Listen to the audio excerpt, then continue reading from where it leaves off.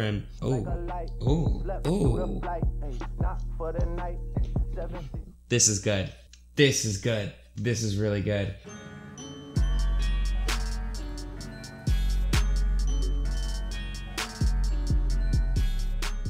So yes, basically what I did is I replaced these Beats with the QC35s, otherwise known as the Quiet Comfort 35s, the second version. And the reason being, well, let me go ahead and say that I bought these Studio Beats probably like a year and a half ago. They did a really good job, honestly. They have really good music quality, at least from a bass and music perspective. When I used to edit videos, you know, they would still have clear sound. The noise canceling feature worked pretty well as well. It wasn't a bad set of headphones, but there was a few things that really just got on my nerves, and I just was kind of fed up with it. The first thing being is when I would put these on, get on a bus or a train, and I would be editing videos, after like 30 to 35 minutes, I literally had to just take them off because they would hurt my head. I would get a headache. I'd get my ears really sweaty and just wasn't really comfortable. Like, let's imagine babies crying or something. I'd have to take this off after 30 minutes and I have to listen to the baby cry. So for me, having headphones that were comfortable was a really huge factor and something that probably would go around my ears rather than sticking on them. Then the second thing that I really didn't like, I don't know if you could see this, but the second thing I didn't like is really just the ear cups. The ear cups shredded so easily, and I don't know if it's because of the fact that I would sweat because it would make my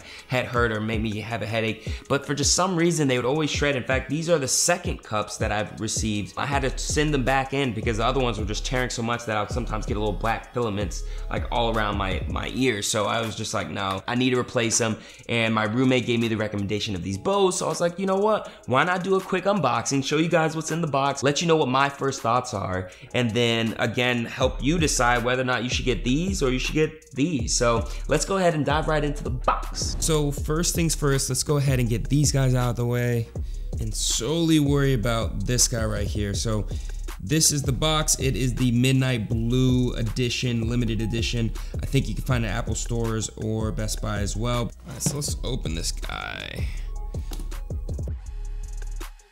You know what we'll do, guys? We'll add this guy right here. We'll add Mr. Black Panther to kind of help with the review as well. So here is the box.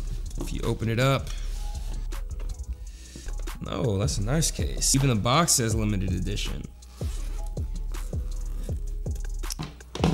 To the side. I'm gonna move old boy actually out of here because he's kind of in the way. Sorry, Black Panther. Here we go.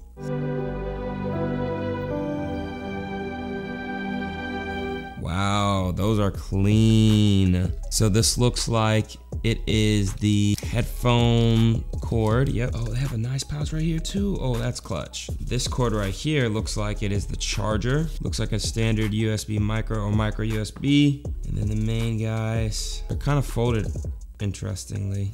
That's how it looks. Okay, cool. These guys are the Bose, man. This blue is a very, very nice blue. It's definitely a midnight blue type color. The pads feel great. This is a little bit softer up here. Clearly, when you fold them up, it looks like the Beats are a little bit smaller when you fold them up. The Beats are a little bit more compact. The cup sizes, you can tell inside, these feel a lot different than these guys on the inside. Looks like it's a tad bit wider. Yeah, it looks like it's a tad bit wider.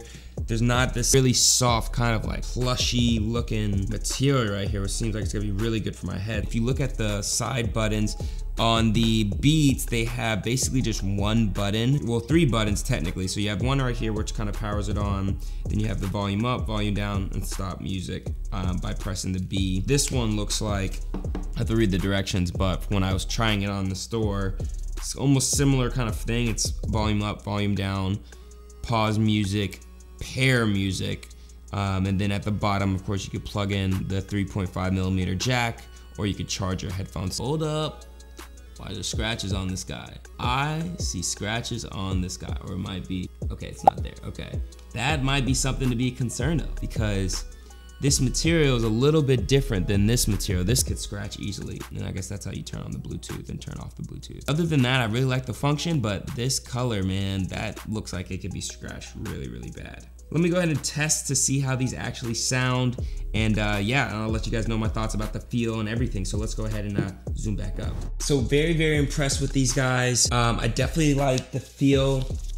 My ears are definitely all covered in this one. Like it almost kind of feels like my my ears are being like kind of cupped over. Let me go ahead and test the music functionality. I gotta play something that's like upbeat and something that's kind of new. I think I'm gonna do some Drake. You can't go wrong with Drake. Wow. So literally I plugged her in, and the first thing that she said was, battery at 70%, now connecting to Noah's iPhone. That's cool. You didn't get that kind of voice back feature on any beats. What you would get is a do. That's it, like a powering on, powering off. I might have to do like an Apple Music versus Spotify video, because I actually stopped Spotify for just a little bit, just so I could see what Apple Music had to offer. And let's do sicko mode. But not just any sicko mode. You gotta go to Drake's part on sicko mode. Like a light. Ooh. Ooh. Ooh. Ooh. This is good. This is good. This is really good. Ooh, okay. That was good. I like that. That was solid. It was like comfortable. I definitely feel like I can't hear anything outside of my immediate vicinity.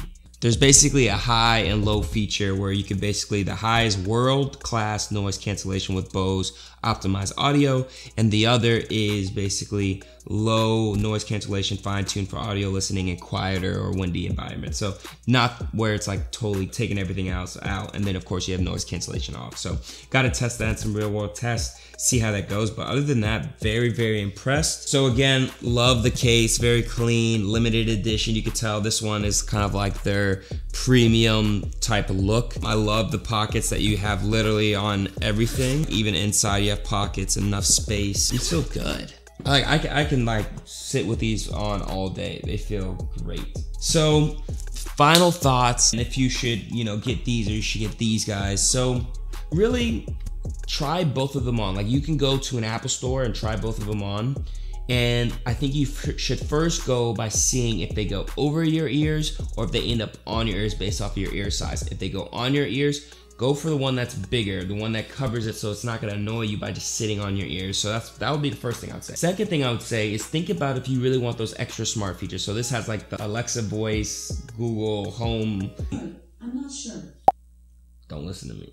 I would say just try them on. They're both really good. I still think the bass is a little bit better in this one, to be completely honest, but I can't hold these on my ears for long. So these are definitely the winner. I will automatically say the things that surprised me the most, or at least were like a wow factor, were the talking. This Bose is talking to me saying, Noah, you have 70% battery. You are now connected to this, or need to connect to Bluetooth.